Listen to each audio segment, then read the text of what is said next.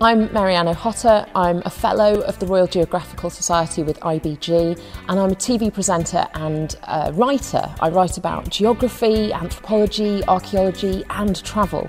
And so it is my absolute delight and honour to be hosting this year's Microlectures event again. It's on the 22nd of March, it starts at 7 p.m. We've got 6 brilliant speakers.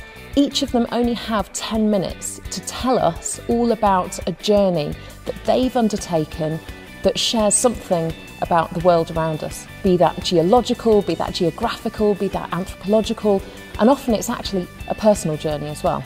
Our 6 speakers have travelled around the world. We've got someone who kayaked in Angola, someone who ran in Malawi, someone who visited tribal people in Vanuatu, someone else who galloped horses with the nomads of Outer Mongolia, and someone who made an incredibly poignant and beautiful journey along the British South West Coast Path. There's all manner of different reasons for travel, but I think the thing that really unites these 6 speakers, and to be honest, most of the people in the audience, is that drive and curiosity about the world around us.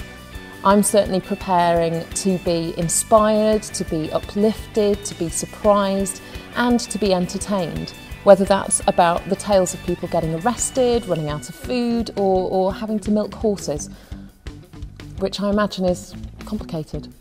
Speaking here at the RGS in South Kensington is an incredibly prestigious opportunity, and these 6 speakers get their first taste of speaking to a really world-class audience and in the heart of London, in a building that has seen some of the most incredible explorers share their exploits with a really interested crowd.